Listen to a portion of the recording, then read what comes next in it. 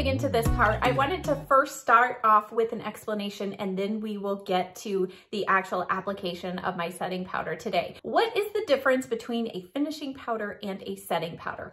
I've done a bunch of research, I've watched several videos, and there is a lot of confusion on this topic. So I'm going to explain it in a way that I understand it, and after looking at ingredients and comparing several products in my collection, this is the conclusion I've come to. So a setting powder's main job is to help lock in your foundation through the day. It's going to help you remain kind of oil-free longer throughout the day. It's also going to help your foundation not move and make it kind of transfer resistant. So when you touch your face, you're not getting foundation on your fingers. Setting powders can come in a wide range of colors and also translucent form. Personally, I prefer a translucent form. I feel like most translucent powders nowadays will work on any skin tone from fair to deep. And why I prefer that is because if you've ever tried to pick out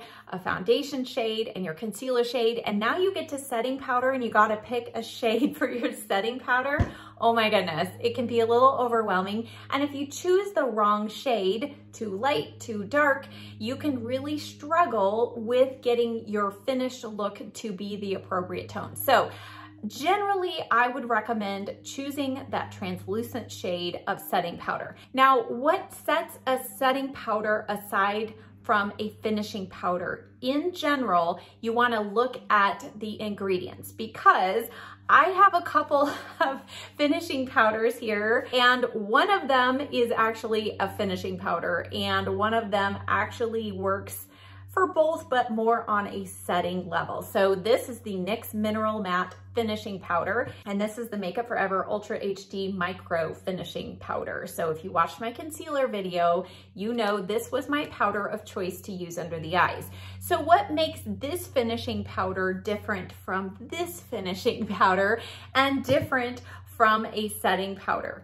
It comes down to ingredients. Setting powders in general are going to have a more dense ingredient as their first or second ingredient. So they're going to have either talc or cornstarch in the first one or two ingredients. So this one has silica, but the second ingredient is talc. This one has silica, and then it has this ingredient, which I'll put across the screen because I am not even going to try to pronounce it. And it's a much lighter weight powder. Now, I can feel the silica in this NYX powder, but it just has a slight bit more heaviness. And when I say heaviness, I mean it's a minuscule amount, but it has just that smidge more heaviness than the Makeup Forever one. So the whole concept of a finishing powder is meant to be the finishing touch to your whole makeup routine. Now, one other finishing powder that I feel like most people use in that way and don't really think of it are the Hourglass finishing powders. So I just have one of their palettes here, and it has one of their finishing powders. So Hourglass has all of these finishing powders that are called like dim light or diffused light. I don't even know which one is in here, but their powders tend to have maybe a hint of a little bit of a soft glow, but their finishing powders are meant to go on at the end of your makeup routine. You can use a very fluffy brush. I actually think that the BK Beauty 102 brush is a perfect brush if you're going to use a finishing powder all over your skin.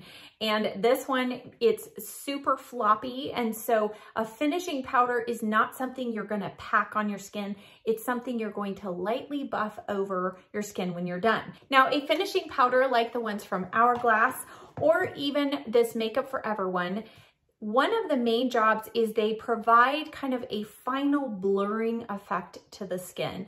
And this one from Makeup Forever absolutely does it. But why wouldn't I want to apply this to set my foundation? It's because this has such a slippery texture to it that if you apply this and then try to put powder bronzer or powder blush on top of it, you'll notice that it doesn't adhere to the skin. And that is because this provides that dimethicone, that slippery kind of feel to the skin that helps prevent even kind of water and moisture from seeping down through your powder to your foundation. But it also is going to prevent you from being able to blend in any powder products on top of it. Now, I feel like the Hourglass finishing powders are a little more forgiving in that way, but I personally don't use the Hourglass finishing powders all over my face in that way. I have used the Makeup Forever finishing powder all over my face when I want that extra bit of blurring, and oh my word, it's amazing. Now, when it comes to blotting your face throughout the day, so if you're oily, this is probably a common practice. If you're dry, you're like, what? People have to powder throughout the day? So if you need to bring along a powder, obviously a pressed powder is going to be easier to throw in your purse, and usually it has a place where you can actually keep a powder puff as well. So a pressed powder is going to usually be the best thing if you need to blot your face throughout the day. But one thing to keep in mind is, again, go back to a translucent setting powder or a translucent blotting powder, because if you choose a powder that actually has color to it, if you set your foundation with an actual powder foundation, which I know some people do that because they like the extra coverage from a powder foundation. So this is the L'Oreal Fresh Wear. I know I've seen some people use the Maybelline powder foundation to set their foundation. That's okay. From the get-go, at the beginning of the day, it is going to add more coverage, but keep in mind, more coverage is actually going to look heavier and thicker through the day. And then if you get oily and you pull out a powder that has coverage and you pat that on, guess what? You're gonna have patches of extra coverage in certain areas, and it is a thicker, denser formula. So your foundation through the day is going to look heavier and heavier. So rule of thumb, to be on the safe side, I would highly recommend keeping on hand your translucent setting powder. And then I do really feel like the difference is worth investing in for the Makeup Forever finishing powder. All right, let's move into the demo of my application of powder today. So first off, we're going to do a side-by-side comparison. I'm going to set half of my face, and I just want to show you the miracle of a good setting powder. So as you're looking at my skin, you can see I still have quite a bit of glow, even though I have on the Dior Forever Matte Foundation. So with that glow, because I have enlarged pores and I have a little bit of texture and some fine lines, you're gonna see what a good setting powder can do to help blur those imperfections. So first step though, before powder, is I just like to go over either with my makeup brush, or if you used a damp beauty sponge. Mine is almost dry at this point, but I'm just going to go over and I'm only going to powder this half of my face. And for powder, because I am more of a combination oily girl, I'm going to apply powder with a powder puff, and you're going to see me actually apply quite a lot.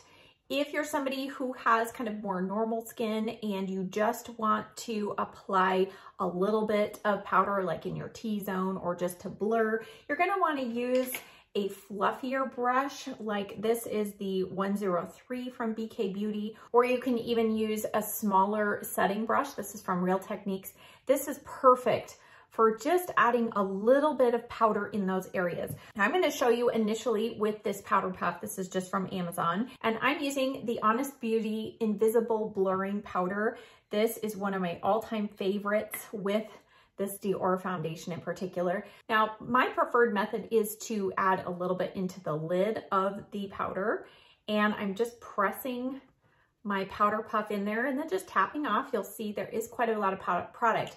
I'm going to start in the areas where I have enlarged pores. Press there. I'm going to press. I'm not rubbing and I'm not buffing. I'm just pressing, and then I'm going to tap what's left out to the rest of the face. And because I don't get particularly oily out here, I also don't have much texture out here, I don't need as much powder out here as I do on this area where my pores are larger. And then I'm going to just take a little more powder and tap on the side of the nose.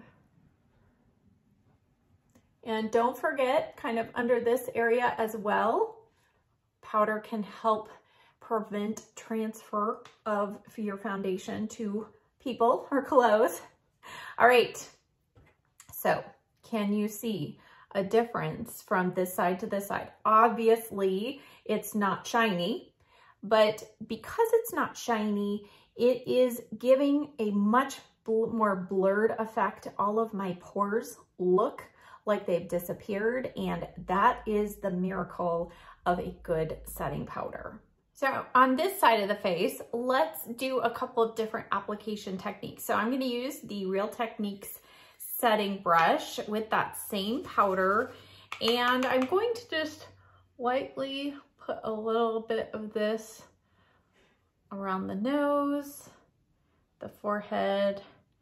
So if you're somebody who doesn't want heavy powder and you just want to powder the center of the face, this is what I would recommend doing. Again, you're putting it in the cap, tap off the excess, and then go over not only the areas maybe where you added a little bit of extra concealer, so we did under the nose here, but also I find it's helpful to kind of go over those areas where you might have some fine lines and just lightly set a little bit of powder. You do want to make sure, just like under the eyes, that you do not have any creases that you are setting in. So on the forehead, before I powder, I always make sure that I don't have any creasing of my foundation first, because once you set it with powder, it's locked in.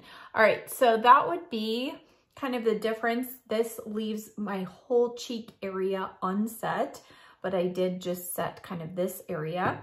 Another option, if you don't want quite as much powder as we did on this side, but you want to use a powder puff, Laura Mercier, apparently this technique has been around for ages. She recommends that you take her powder puff.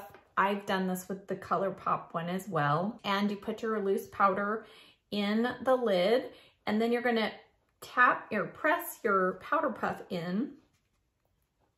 And then with that powder on there, you're going to kind of take the powder puff and you're going to work that powder into the puff itself, kind of work it around so that there's no big clumps of powder just sitting on the surface. And then you can take the powder puff and just press into the areas that you want to set. So it's a similar concept over here, but you're not going to get quite as blurring of an effect and quite as much oil control as you do over here. So a little less powder, but it's going to be a more controlled application. And again, I'll add a little bit more just so you can see. But it prevents you from getting too much powder if that is your goal. So again, I could kind of just powder here, leave the tops of the cheeks unpowdered. So you have a little more leeway and you're using less powder on the face. And now I'm gonna just take my powder puff and add just a little more just to even things out. And something I did not talk about as I was powdering this side, but if you have oily skin and you're really trying to get the best bang for your buck when you're using that setting powder, you want to press it into your skin. It is going to make such a big difference in how well your makeup lasts through the day. So if you have been setting your oily skin with a brush and you're finding that the powder is not holding your oils at bay, try using a powder puff and pressing that into those areas. And I know for me, I get much better, much longer shine-free wear when I do it that way. Now, after powdering, that is for me the finishing step to my makeup. But I know if you've been around YouTube any amount of time, you will know that most people finish with a setting spray, a makeup setting spray. So I just want to touch on this briefly because I'm sure a lot of you have questions. Do they work? Do I need one? Do I not? Here's my opinion. Here's my experience. And I have combination to oily skin. I do use really good foundations that are long wearing. So for the most part, I actually do not feel that a setting spray is necessary. If I've done the proper steps to prep my skin, I have the proper type of foundation for my skin type, I've set it with powder, generally, I don't feel like a setting spray is necessary. Now, many people use a setting spray because they don't like that powdered matte finish to their skin. So if you are a dry skin type, you've probably not even powdered to begin with, but you like that extra finishing mist on your skin. I totally understand that. One of my favorites is the Morphe Continuous Setting Mist. The mist on this is the finest mist you will ever find out on the market right now. It's truly, I don't even know, yeah, you could kind of see it there. It is the finest mist. It is wonderful. You're not going to get those huge droplets of water. And this one actually does a really nice job of not making your face look too wet, but it does kind of set down the powder just a little bit. So if you're somebody looking for kind of a finishing mist to kind of take away the powdered look, this is a good one. Also, I feel like the good old-fashioned MAC Cosmetics Fix Plus, the original one, that's the one I have the most experience with. This is another great one. This will take down kind of that powdered look. This does have vegetable glycerin in it, so it does have extra hydration. So those are two that I would recommend if you're somebody with drier skin and you just kind of want that finishing mist. If you're looking at a setting spray to add longevity to your makeup, there is only one in my book that actually really makes a difference, and that is the Charlotte Tilbury Airbrush Flawless Finish Setting Spray. I know some of you are rolling your eyes, you're like, oh, it's so expensive. It is, and that's why I don't use it every day.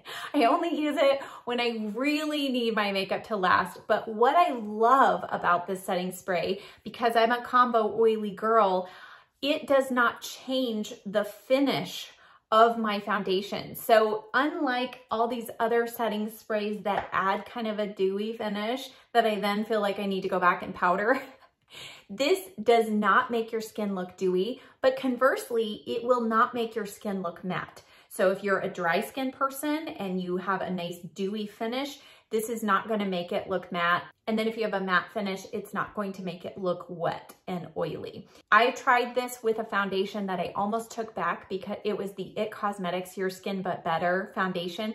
That one just started breaking down on me after about 4 hours.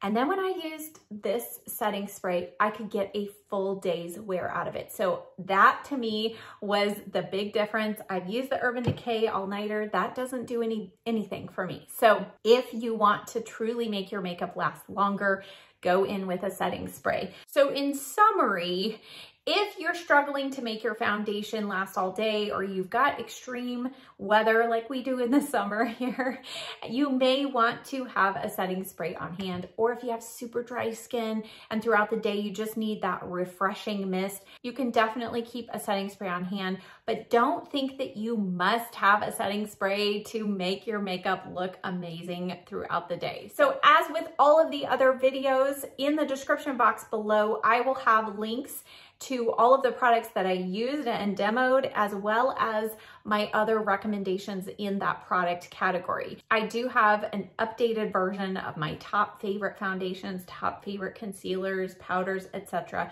Those videos are coming, so stay tuned for that. I hope that you have found this makeup building blocks series interesting and helpful. Stay tuned, because in the next grouping, we will be going over eyebrows, eyeshadow, mascara, and lip application. So I hope that you will tune in for those videos. Thank you so much for watching. We'll see you next time. Bye.